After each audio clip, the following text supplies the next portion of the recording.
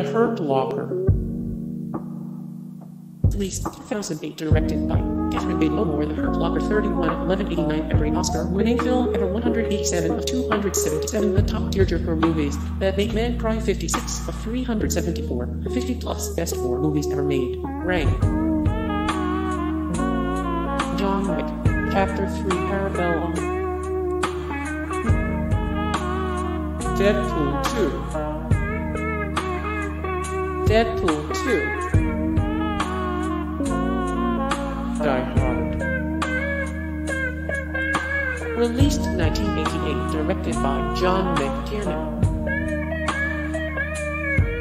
Children of Men. Children of Men.